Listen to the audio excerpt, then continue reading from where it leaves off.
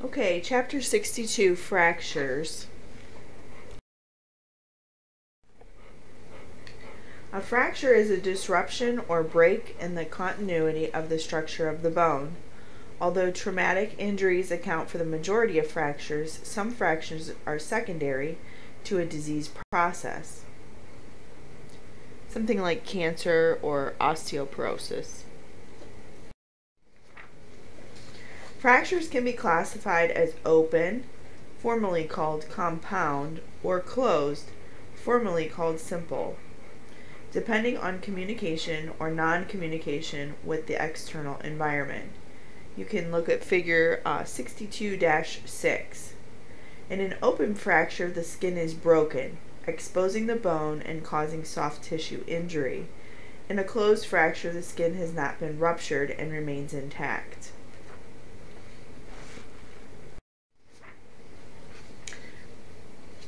Fractures can also be classified as complete or incomplete. A fracture is termed complete if the break goes through the bone, and incomplete if the fracture occurs partly across the bone shaft but the bone is still intact. An incomplete fracture is often the result of bending or crushing forces applied to the bone. Fractures are also described and classified according to the direction of the fracture line. Types include linear, oblique, transverse, longitudinal, and spiral fractures. So the next slide refers to figure 62-7. So figure A is transverse fracture. It is a fracture in which the line of the fracture extends across the bone shaft at a right angle to the longitudinal axis. B, a spiral fracture, is a fracture in which the line of the fracture extends in a spiral direction along the shaft of the bone. C, a green stick fracture, is an incomplete fracture with one side splintered and the other side bent. D, comminuted fracture is a fracture with more than two fragments. The smaller fragments appear to be floating. E is an oblique fracture in which the line of the fracture extends in an oblique direction. F, pathologic fracture, is spontaneous fracture at the site of a bone disease. And G, a stress fracture, is a fracture that occurs in normal or abnormal bone that is subject to repeated stress, such as from jogging or running.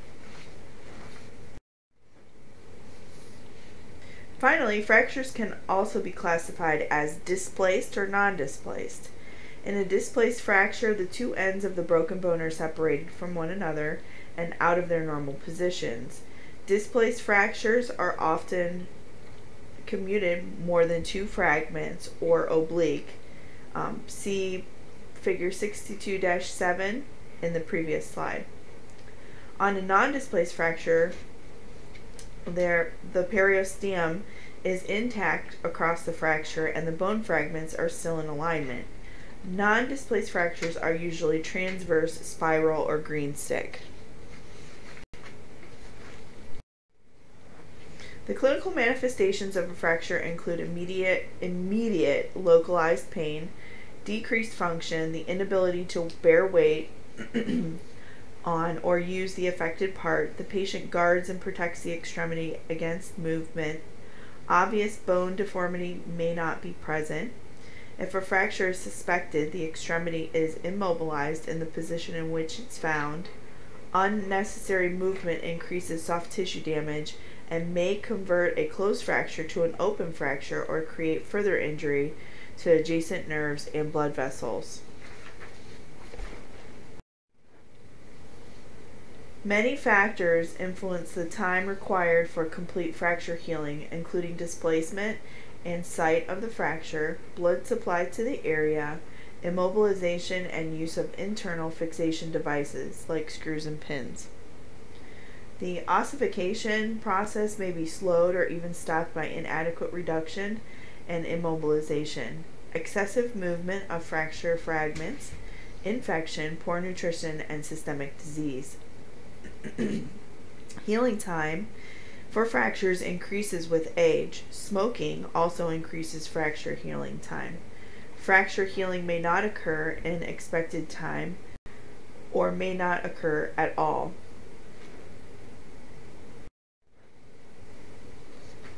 The overall goals of fracture treatment are anatomic realignment of bone fragments through reduction, 2, immobilization to maintain realignment, and 3, restoration of normal or near normal function of the injured part. So closed reductions, I see these all the time in the ED. With a closed reduction, this is non-surgical, manual realignment of bone fragments to their previous anatomic position.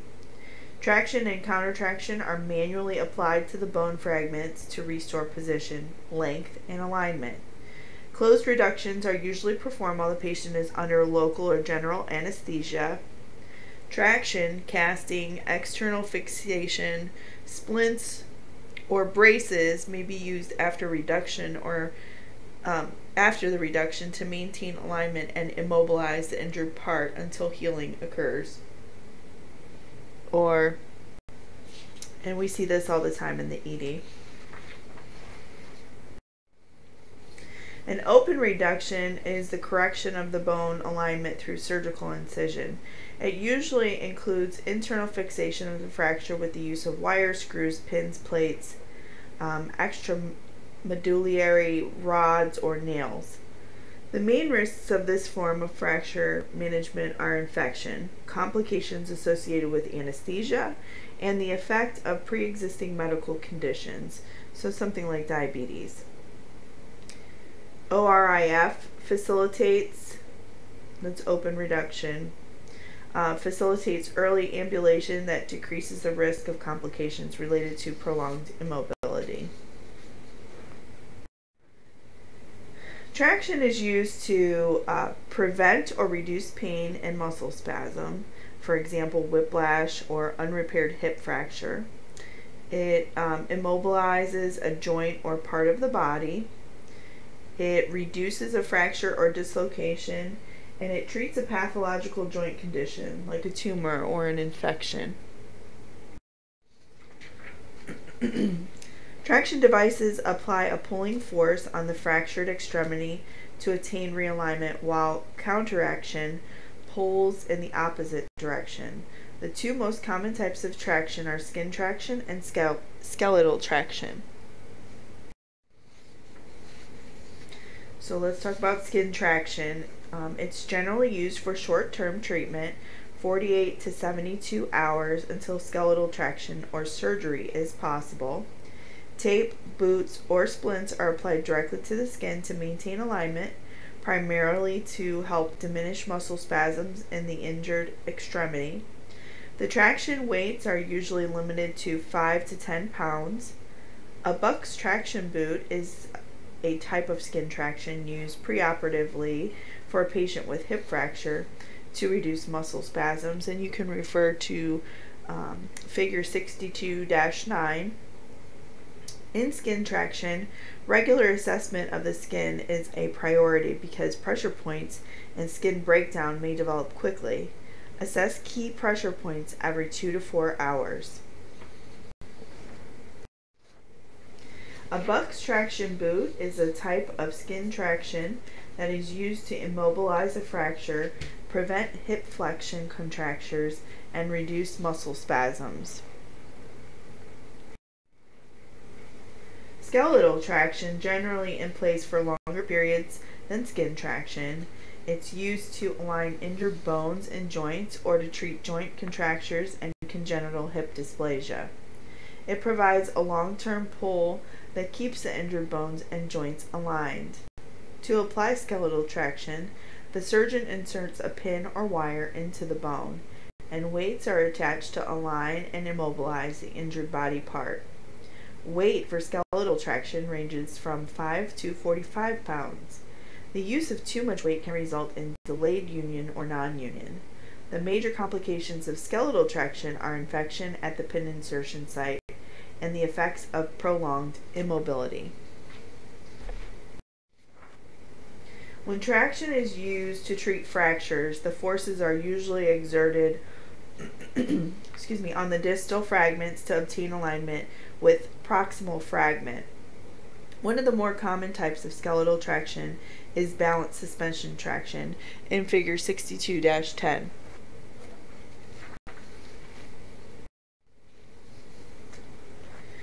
Fracture alignment depends on the correct positioning and alignment of the patient while the traction forces remain constant. For extremity traction to be effective, forces must be pulling in the opposite direction. Countertraction is commonly supplied by the patient's body weight or by weights pulling in the opposite direction, or it may be augmented by elevating the end of the bed. Traction must be maintained continuously. Keep the weights off the floor and moving freely through the pulleys.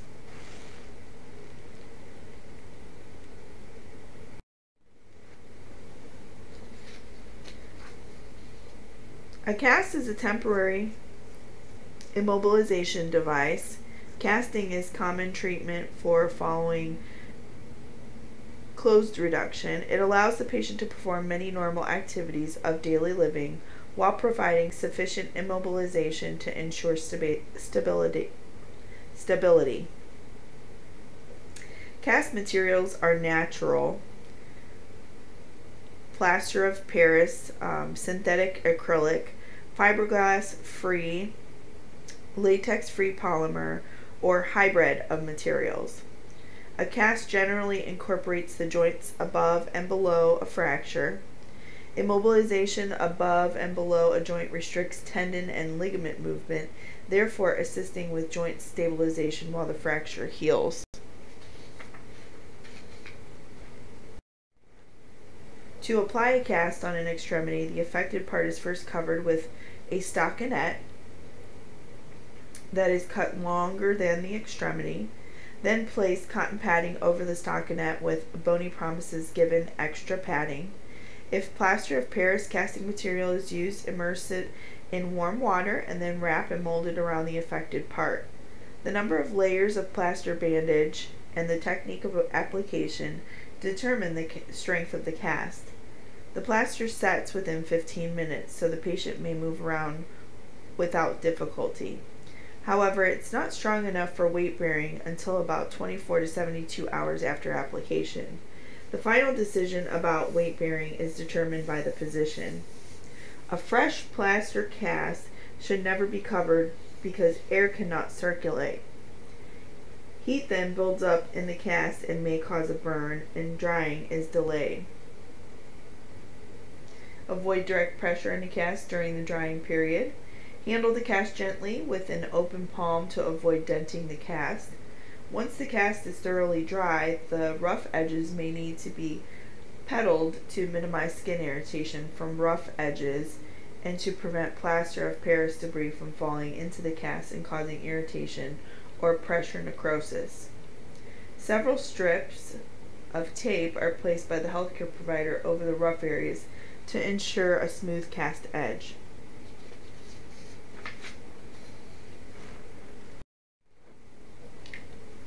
Casts made of synthetic materials are being used more than plaster because they are lightweight, stronger, relatively waterproof, and provide for early weight bearing. The synthetic casting materials are activated by submersion in cool or tepid water.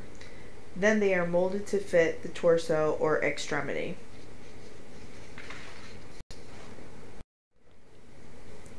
Immobilization of acute fracture or soft tissue injury of the upper extremity is often accomplished by the use of the sugar tongue splint, the posterior splint, the short arm cast, and the long arm cast in figure 62-11. The sugar tongue splint is typically used for acute wrist injuries or injuries that result in significant swelling. Splints are applied beginning at the phalangeal joints of the hand, extending up to the dorsal aspect of the forearm, around the distal humerus, and then down the volar aspect of the forearm to the distal palmar crease. The splinting material is wrapped with either elastic bandage or bias stockinette, accommodating early swelling in the fractured extremity. The short arm cast is often used for treatment of stable wrist or metacarpal fractures. An aluminum finger split can be incorporated into the short arm cast for concurrent treatment of phalangeal injuries. This cast provides wrist immobilization and permits unrestricted elbow motion. The long arm cast is commonly used for stable forearm or elbow fractures and unstable wrist fractures. It is similar to the short arm cast but extends to the proximal humerus, restricting motion of the wrist and elbow.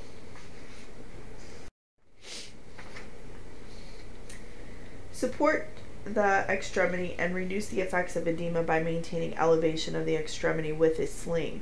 However, when a hanging arm cast is used for a proximal humerus fracture, elevation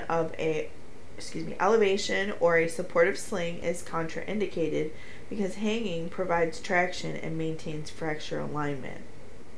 When a sling is used, ensure the axillary area is well padded to prevent skin excoriation and maceration associated with direct skin-to-skin contact. Placement of the sling should not put undue pressure on the neck. Encourage movement of the fingers, unless it's contraindicated, to enhance the pumping action of blood vessels to decrease edema. Also encourage the patient to actively move non-immobilized joints of the upper extremity to prevent stiffness and contractures. The body jacket brace is used for immobilization and support for stable spine injuries of the thoracic or lumbar spine. The brace goes around the chest and abdomen, extending from above the nipple line to the pubis. After application of the brace, assess the patient for development of superior mesenteric artery syndrome, or CAST syndrome. This condition occurs if the brace is applied too tightly, which results in compression of the superior mesenteric artery against the duodenum. The patient generally complains of abdominal pain, abdominal pressure, nausea, and vomiting. Assess the abdomen for decreased bowel sounds. A window in the brace may be left over the umbilicus. Treatment includes gastric decompression with an NG tube and suction. Assessment also includes monitoring respiratory status, bowel and bladder function, and areas of pressure over the bony prominences, especially the iliac crest. The brace may need to be adjusted or removed if complications occur. Then for lower extremities, we have injuries to the lower extremities are often immobilized by the long leg cast, short leg cast, cylinder cast, or prefabricated splint or immobilizer.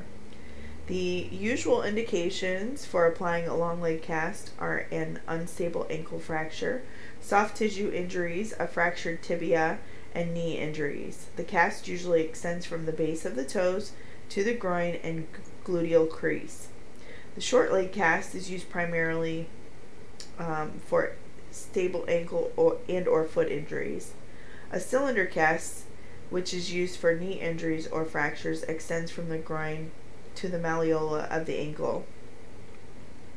A Robert Jones dressing may be used temporarily to limit mobility of a joint. It is composed of soft padding materials, splints, and an elastic wrap or a bias cut stockinette.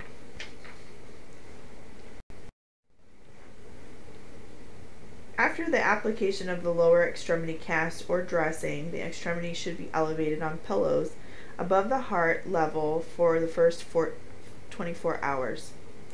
After the initial phase, a cast extremity should not be placed in a dependent position because of the possibility of excessive edema.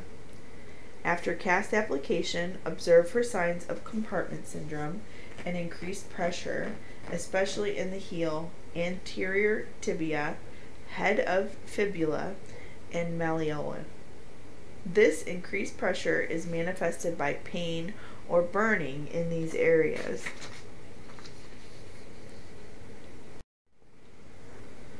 Prefabricated knee and ankle splints and immobilizers are used in many settings. This type of immobilization is easy to apply and remove, which permits close observation of an affected joint or signs of swelling and skin breakdown. Depending on the injury, removal of the splint or immobilizer facilitates range of motion of the affected joint and faster return to function. And these knee mobilizers are not easy to apply, in my opinion. The hip spica cast is now mainly used for femur fractures in children to immobilize the affected extremity and trunk. It extends from the nipple line to the base of the foot, that's a single spica, and may include the opposite extremity up to the area above the knee, that's the spica and a half, or both extremities, that's the double spica.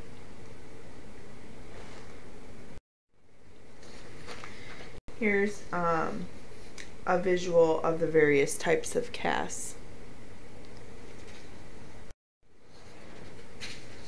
An external fixator is a metallic device composed of metal pins that are inserted into the bone and attached to external rods to stabilize the fracture while it heals. It can be used to apply traction or to compress fracture fragments and immobilize reduced fragments when the use of a cast or other traction is not appropriate. The external device holds fracture fragments in place similar to a surgically implanted internal device. And in figure A, that's the stabilization of a hand injury, and B, that's the stabilization of a knee injury with pins in the femur and tibia.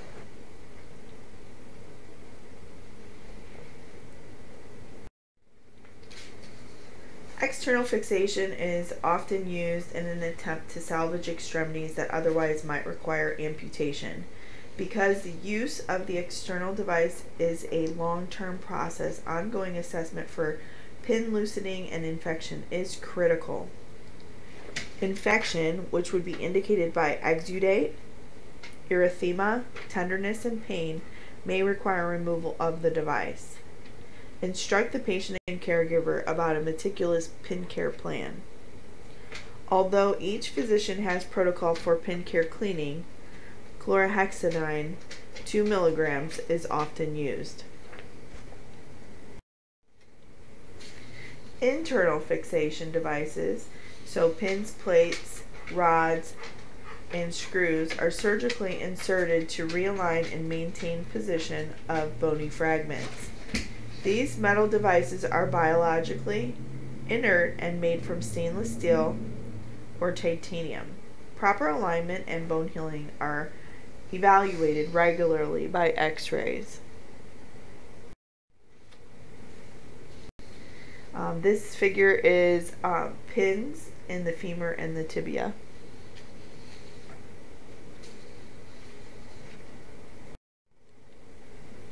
Electric bone growth stimulation is used to facilitate the healing process for certain types of fractures, especially for fracture non-union or delayed union. The mechanism of action of electrical bone stimulation may include increasing the calcium uptake of the bone, 2, activating intracellular calcium stores, and 3, increasing the production of bone growth factors. It is non-invasive, semi-invasive, and invasive. We can use all 3 methods of electrical bone growth stimulation.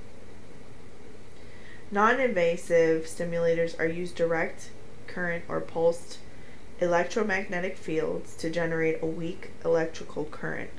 Electrodes are typically in a band applied over the patient's skin or cast and worn 10 to 12 hours each day, usually while the patient is sleeping. Semi-invasive or percutaneous bone growth stimulators use an external power supply and electrodes that are inserted through the skin and into the bone. Invasive bone growth stimulators require surgical implantation of a current generator in the IM or subcutaneous space. An electrode is implanted in the bone fragments.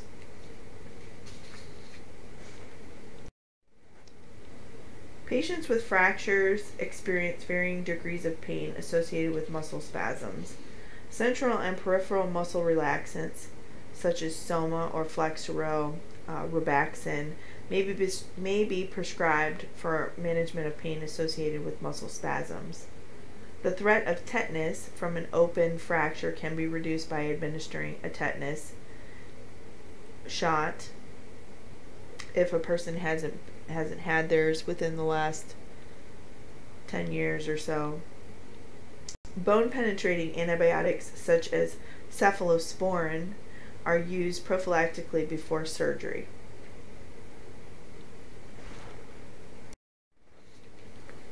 An adequate energy source is needed to promote muscle strength and tone, build endurance, and provide energy for ambulation and gait training skills.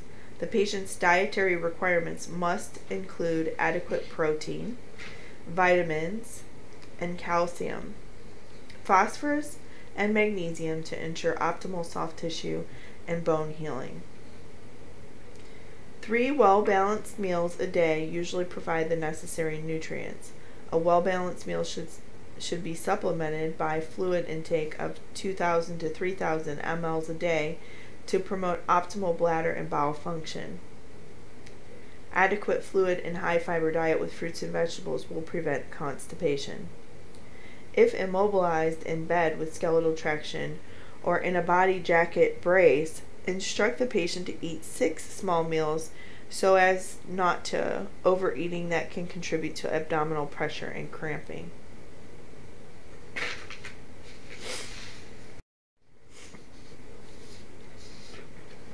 Place a small emphasis on the region distal to the site of injury.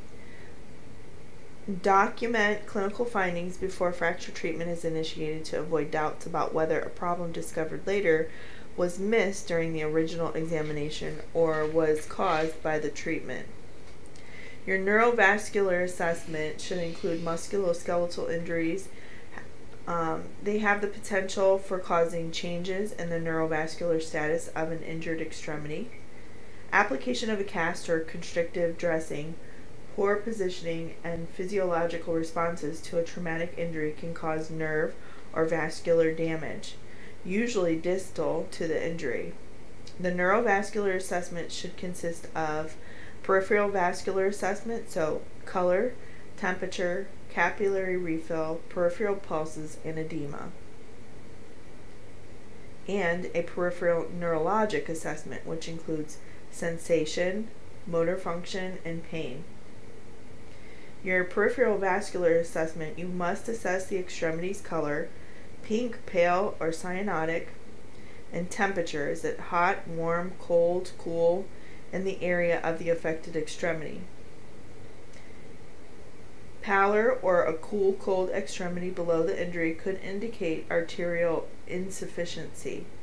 A warm, cyanotic extremity could indicate poor venous return. Assess capillary refill, blanching of the nail bed. A compressed nail bed should return to its original color within 3 seconds.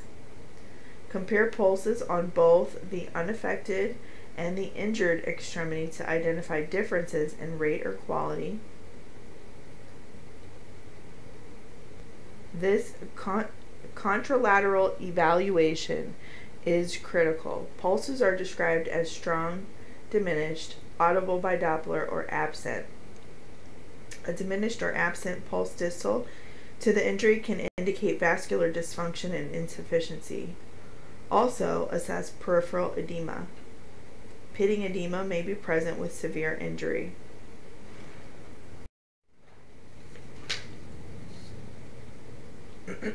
Peripheral neurologic assessment. Assess ulnar, median, and radial nerve function to evaluate sensation and motor innervation in the upper extremity. Assess motor function by asking the patient to abduct the fingers, oppose the thumb and small finger, and flex and extend the wrist or the fingers if in a cast. In the lower extremity, assess the patient's ability to perform dorsal flexion and plantar flexion. Evaluate sensory function of the peroneal nerve by touching the web space between the great and second toe. Stroke the plantar surface, the sole of the foot, to assess sensory function of the tibial nerve. Paresthesia. So what is paresthesia again? That numbness or tingling. And hypersensation may be reported by the patient. Partial or full loss of sensation may be a late sign of neurovascular damage. Instruct patients to immediately report any changes in sensation or the ability to move the digits in the affected extremity. So your patient teaching: if surgical intervention is required to treat a fracture, patients will need preoperative preparation. In addition to the usual preoperative nursing measures, we also must inform patients of the type of immobilization and assisted devices that will be used and the expected activity limitations after surgery. Assure patients that nursing staff will help meet the personal needs until they can again meet and resume self-care. Remind patients that pain medication will be available if needed. In general, postoperative nursing care and management are directed toward monitoring vital signs and applying the general principles of postoperative nursing care. Frequent neurovascular assessments of the affected extremity are necessary to detect early and subtle changes. Closely monitor any limitations of movement or activity related to turning, positioning, and extremity support. Pain and discomfort can be minimized through proper alignment and positioning. Carefully observe dressings or casts for any signs of bleeding or drainage. Report significant increase in size of the drainage area. If a wound drainage system is in place, regularly measure the volume of drainage and assess its character. For example, bloody and purulent. Also assess the patency of the drainage system using aseptic technique to avoid contamination. Additional nursing responsibilities depend on the type of immobilization used. A blood salvage and re-infusion system may be used to allow recovery, and re-infusion of the patient's own blood may be used. The blood is retrieved from a joint space or cavity, and the patient receives this blood in the form of an autotransfusion.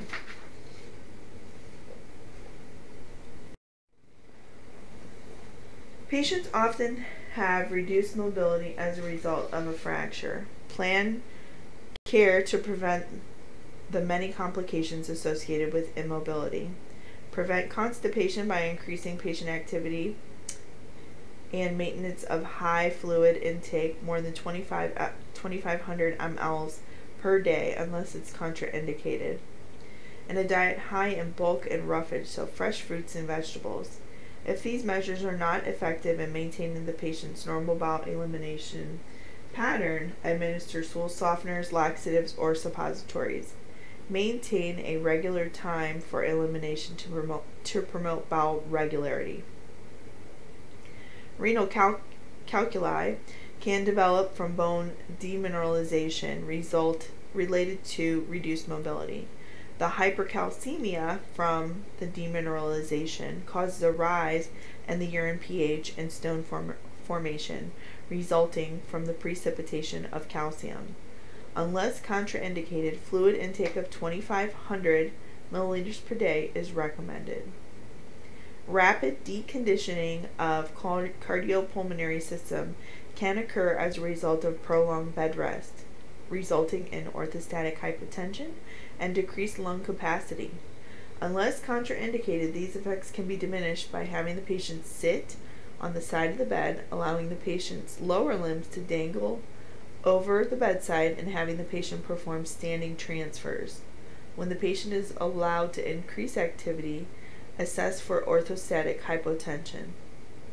Also, assess patients for DVTs and pulmonary emboli.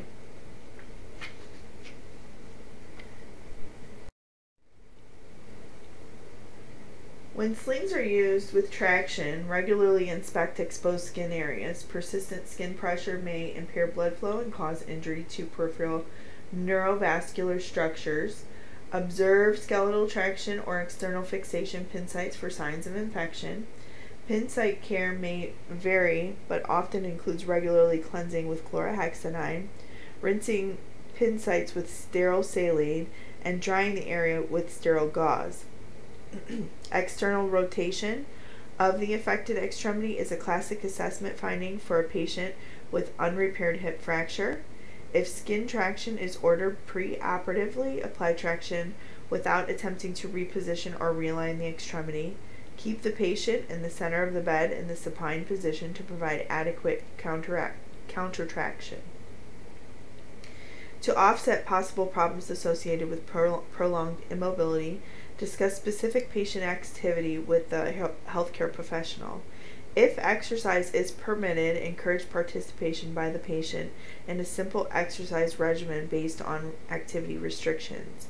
Encourage the patient to participate in frequent position changes, range of motion exercises of unaffected joints, deep breathing exercises, isometric exercises, and the use of the trapeze bar, if it's permitted, to raise the body off the bed for linen changes and placements of the bedpan.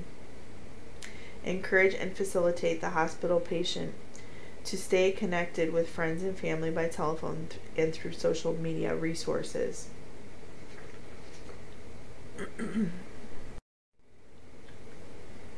So because uncomplicated fractures are treated in an outpatient setting, the patient may require only a short hospitalization or none at all, regardless of the type of cast material. A cast can interfere with circulation and nerve function from being applied too tightly or because of excessive edema that occurs after application. Frequent neurovascular assessment of the immobilized extremity is crucial. Teach the patient to recognize and promptly report signs of cast complications. Explain the importance of elevating the extremity above the heart level to promote venous return, and applying ice to control or prevent edema are measures frequently used during the initial phase. However, if compartment syndrome is suspected, do not elevate the extremity above the heart. Once again, if compartment syndrome is suspected, do not elevate the extremity above the heart. Instruct the patient to exercise joints above and below the cast. For itching, suggest the use of a hair dryer set on cool setting to be directed under the cast. Check with your healthcare provider before getting fiberglass cast wet. Dry cast thoroughly if inadvertently exposed to water. Blot dry with a towel.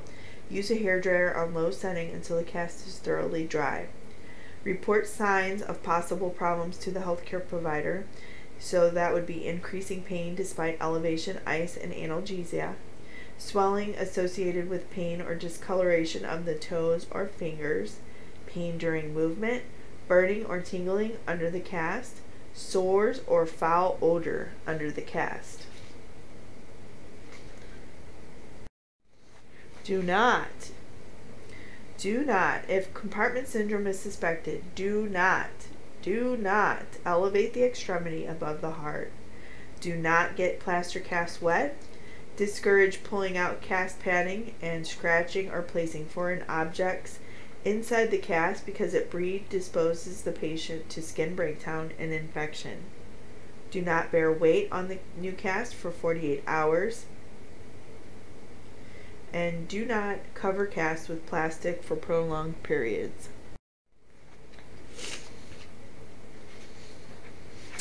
Validate the patient's and the caregiver's understanding of these instructions before discharge. A follow-up phone contact is appropriate and home care nursing visits are warranted, especially for the patient with body jacket brace. The cast is removed in an outpatient setting. Patients often fear being cut by the blade of the cast saw.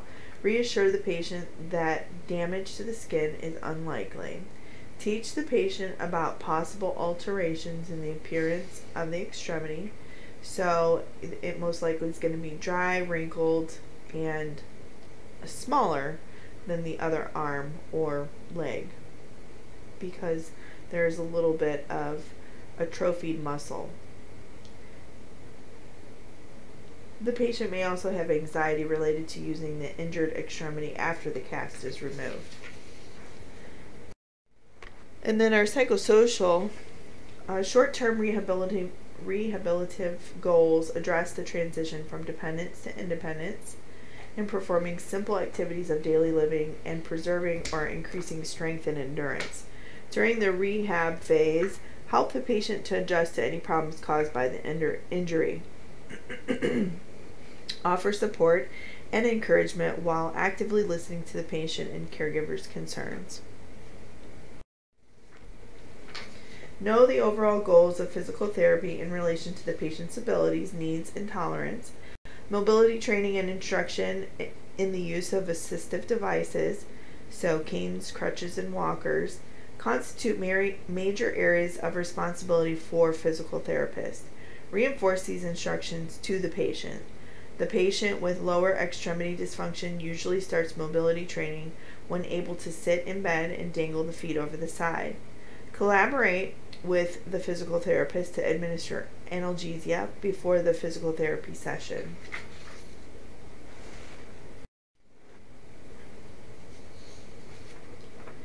When the patient begins to ambulate, know the patient's weight-bearing status and the correct technique if the patient is using an assistive device. There are different degrees of weight-bearing ambulation. We have non-weight-bearing, so no weight on the involved extremity. Touch down, toe touch weight-bearing ambulation, that's contact with the floor for balance, but no weight bearing. 3, partial weight-bearing ambulation, 25 to 50% of the patient's weight is tolerable. Weight-bearing as tolerated based on the patient's pain and tolerance. And 5, full weight-bearing ambulation, so there's no limitations. Assistive devices. Devices for ambulation range from a cane to a walker or crutches. The healthcare provider decides which device is appropriate for a patient, balancing the need for maximum stability and safety versus maneuverability required in small spaces such as bathrooms. Discuss with the patient his or her lifestyle requirements and select a device that allows each patient to feel most secure and independent. The technique for using assistive ambulation devices varies. The involved limb is usually advanced at the same time or immediately after the advance of the device. The uninvolved limb is advanced last. In almost all cases, canes are held in the hand opposite of the involved extremity. Place a transfer belt or a gait belt around the patient's waist to provide stability during the learning stages of using assisted devices. Discourage the patient from reaching for furniture or relying on another person for support. If the patient has inadequate upper limb strength or poorly fitted crutches, he or she bears weight in the axillae rather than the hands, endangering the neurovascular bundle that passes across the axillae. Patients who must ambulate without weight bearing require sufficient upper limb strength to lift their own weight at each step. Because the muscles of the shoulder girdle and upper arm may not be accustomed to this work, patients require vigorous and diligent training and preparation for this task. Push-ups, pull-ups using the overhead trapeze bar and lifting weights develop the triceps and biceps muscles. Straight leg raises and quadricep setting exercises strengthen the quadricep muscles.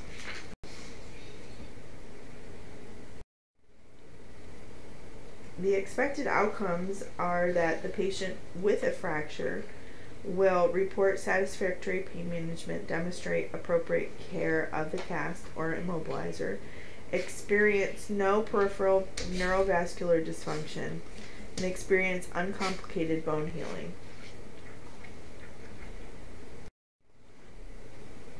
The majority of fractures heal without complications.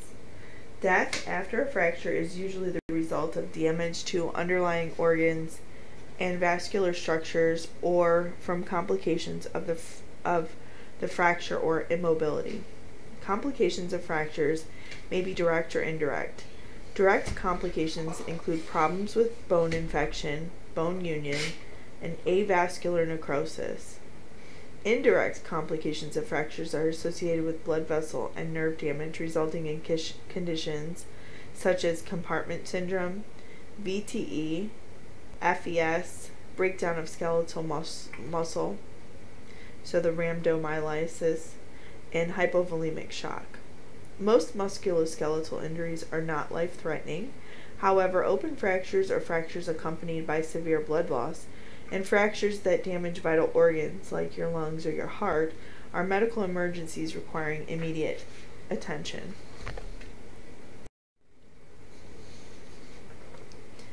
Open fractures and soft tissue injuries have a high incidence of infection. Devitalized and contaminated tissue is an ideal medium for many pathogens.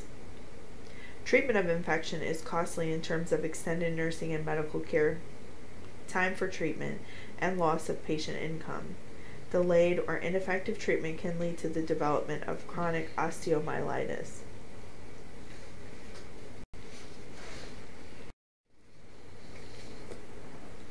Open fractures require aggressive surgical debridement.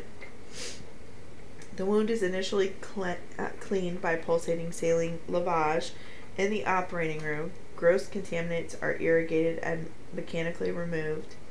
Contused, contaminated, and devitalized tissue are surgically excised.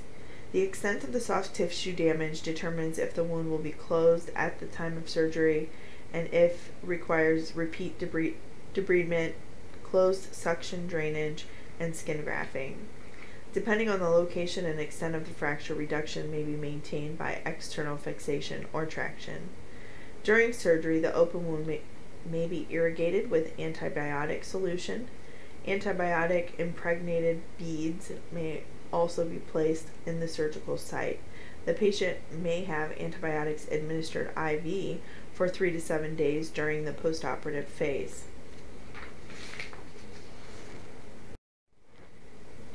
Compartment syndrome is a condition in which swelling causes increased pressure within a limited space, the muscle compartment. Because the fascia surrounding the muscle has limited ability to stretch, continued swelling can cause pressure that compromises the function of blood vessels, nerves, and/or tendons in the compartment.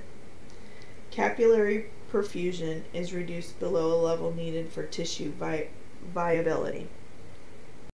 Compartment syndrome usually involves the leg, but can also occur in any muscle group, the arm, shoulder, buttock, or abdomen.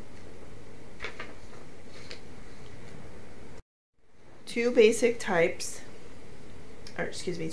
causes of compartment syndrome are a decreased compartment size resulting from restrictive dressings, splints, casts, excessive traction, or premature closure of the fascia, or 2, increased compartment contents related to bleeding, inflammation, edema, or IV infiltration. Edema can create sufficient pressure to obstruct circulation and cause venous occlusion, which further increases edema. Arterial flow is eventually compromised, causing ischemia in the extremity. As ischemia continues, muscle and nerve cells are destroyed. Fibrotic tissue usually replaces healthy tissue. Contracture, disability, and loss of function can occur. Delays in diagnosis and treatment result in irreversible muscle and nerve ischemia. The extremity may become functionally useless or severely impaired extremity. Compartment syndrome is usually associated with trauma, fractures, especially of the long bones, extensive soft tissue damage, and crush injury. Fractures of the distal humerus and proximal tibia are the most common fractures associated with compartment syndrome?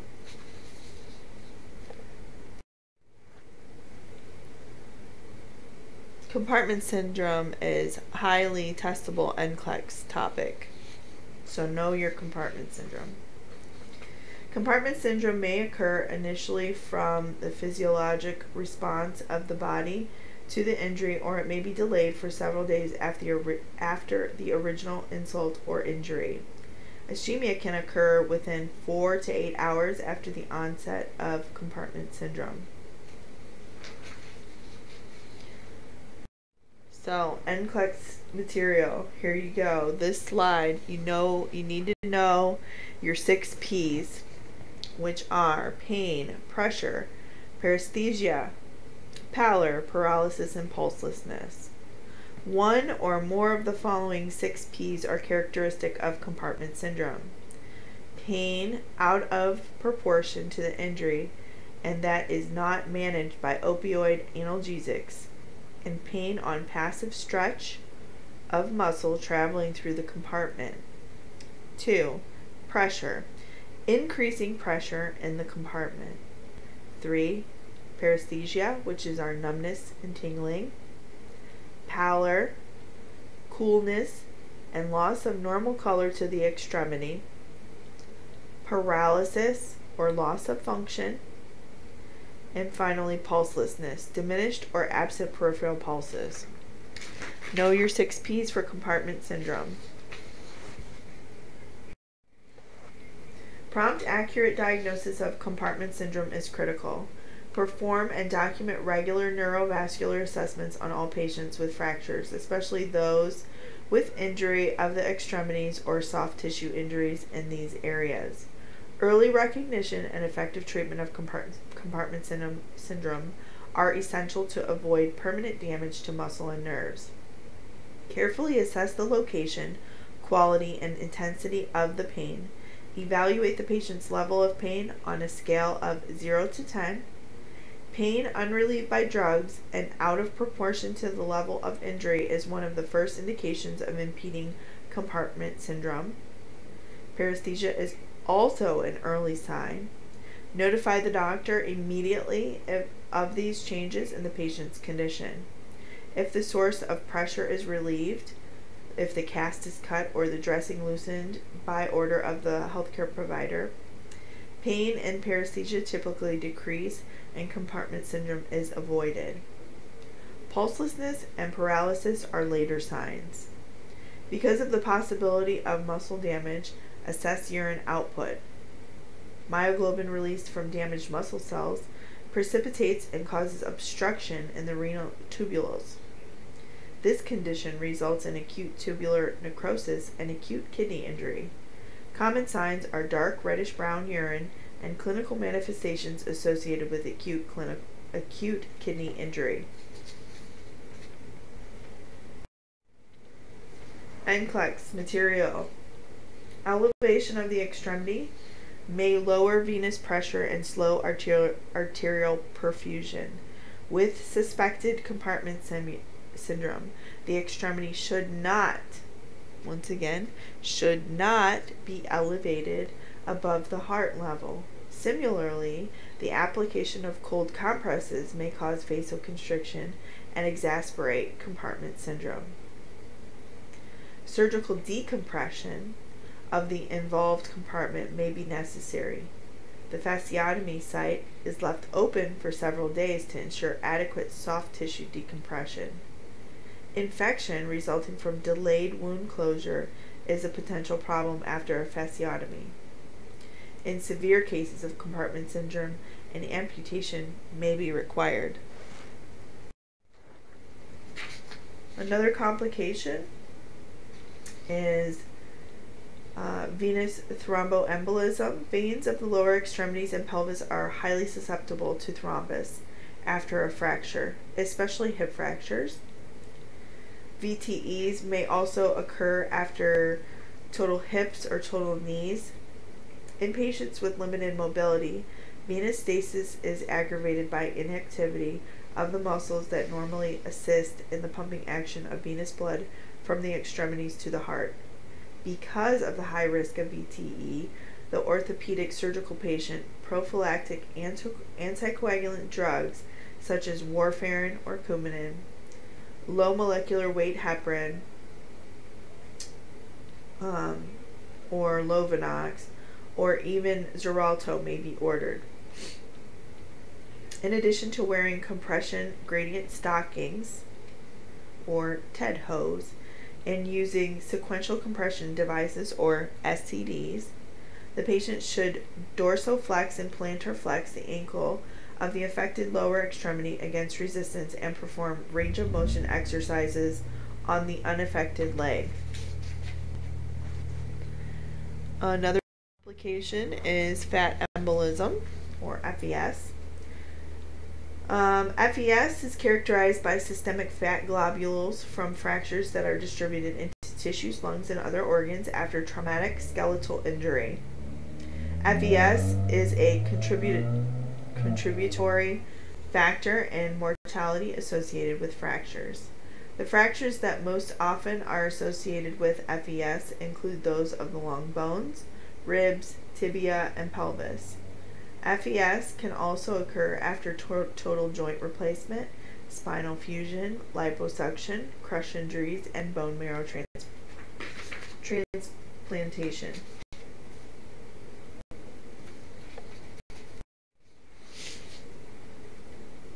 Early recognition of FES is crucial to prevent a potentially lethal course. Most patients manifest symptoms within 24 to 48 hours after the injury. Severe forms have occurred within hours of injury. Fat emboli in the lungs cause a hemorrhagic interstitial pneumonitis with signs and symptoms of acute respiratory distress syndrome, or ARDS, such as chest pain, increased respiratory rate, cyanosis, difficulty breathing, apprehension, tachycardia, decreased partial pressure of arterial O2, so your PaO2 will be decreased. These symptoms are caused by poor oxygen exchange. Changes in mental status are also part of a classic triad of signs and symptoms. Investigate memory loss, restlessness, confusion, elevated temperature, and headache, so central nervous system involvement is not mistaken for alcohol withdrawal or acute head injury. Petechiae located on the neck, anterior chest wall, axilla, buccal membrane, and conjunctivae of the eye may help distinguish fat emboli from other problems. They may appear due to intravascular thrombosis caused by a decrease in oxygenation. However, petechiae are only seen in about 25 to 50% of cases of FES. The clinical course of a fat embolus may be rapid and acute. Frequently, the patient expresses a feeling of impending disaster. In a short time, skin color changes from pallor to cyanosis, and the patient may become comatose.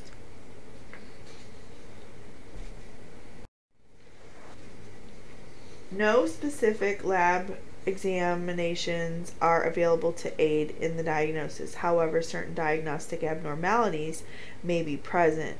These include fat cells in the blood, urine, or sputum, a decrease of PaO2 to less than 60, ST segment and T wave changes on an ECG or EKG, a decrease in platelet count and hematocrit levels, and an elevated erythrocyte sedimentation rate. So the ESR is going to be elevated. A chest x-ray may show bilateral pulmonary infiltrates. So treatment for fat embolism is directed at prevention. Careful immobilization and handling of long bone fracture is probably the most important factor in the prevention of fat embolism. Reposition the patient as little as possible before fracture immobilization or stabilization because of the danger of dislodging fat droplets into general circulation. Management of FES is mostly supportive and related to management of symptoms. Treatment includes fluid resuscitation to prevent hypovolemic shock, correction of acid doses, and replacement of blood loss. We're going to encourage coughing and deep breathing, administer O2 to treat hypoxia. Intubation or intermittent positive pressure ventilation may be considered if a satisfactory PaO2 cannot be obtained with supplemental oxygen alone. Some patients may develop a PE, ARDS, or both, leading to increased mortality rate. Most persons survive FES, believe it or not. So, a question. A plaster splint is applied with elastic bandage to the leg of a patient with a fractured tibia in preparation for an open reduction and internal fixation. The patient complains of increasing pain in the affected leg and foot that is not relieved by loosening of the elastic bandage. The most appropriate action by the nurse is to A. Elevate the leg onto pillows. B. Apply ice over the fracture site. C. Notify the healthcare provider. Or D. Perform neurovascular assessment of the foot. And so our answer is going to be D. Prompt, accurate diagnosis of compartment syndrome is critical. Prevention or early recognition is key. Regular neurovascular assessments should be performed and documented on all patients with fractures, but especially those with injury of the distal humerus or proximal tibia or soft tissue disruption in these areas. Early recognition and treatment of compartment syndrome is essential to avoid permanent damage to muscles and nerves. One or more of the following 6 P's are characteristic of compartment syndrome: paresthesia, numbness and tingling, pain or pressure, pallor, pulselessness, and paralysis. Almost forgot paralysis. We know that pulselessness and paralysis are the late signs and all the others are the early. So make sure you're doing your neurovascular checks regularly if you have a patient in this type of situation. And don't forget your 6 P's. Next question. A patient has a severely sprained ankle from a sports injury.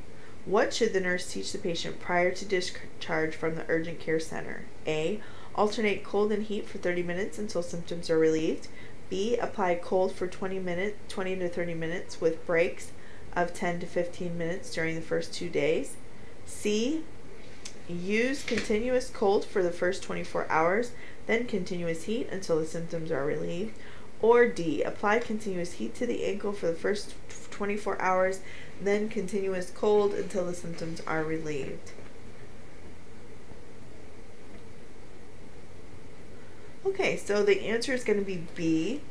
If an injury occurs, immediate care focuses on 1. Stopping the activity and limiting movement. Second thing we're going to do is apply ice compresses to the injured area. Next, we will compress the involved extremity. And next, elevate the extremity. And finally, provide analgesia as necessary. So, these interventions will decrease the local inflammation and pain for most musculoskeletal injuries. I will tell you, just follow the RICE acronym: rest, ice, compress, and elevate. Cold or cryotherapy in several forms can be used to produce hypothermia to the involved part. Physiologic changes that occur in soft tissue as a result of the use of cold include vasoconstriction and reduction in the transmission and perception of nerve pain impulses. So we should apply cold, and then you need to take a break, and then you're going to apply cold again.